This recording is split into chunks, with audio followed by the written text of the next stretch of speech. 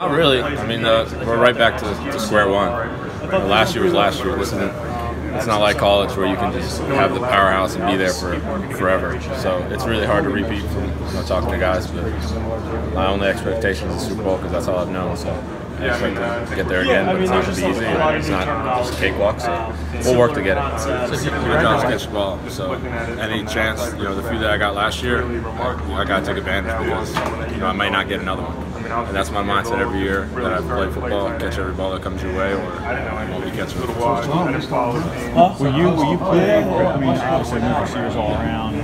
I mean, do you foresee yourself more just like a strong outside guy, or do you feel like the slot is? I mean, I know all the positions, so wherever Coach P or Coach Burrow or Coach Brew want me, I'll play. Just left tackle, JP need a breather. That's good. Maybe.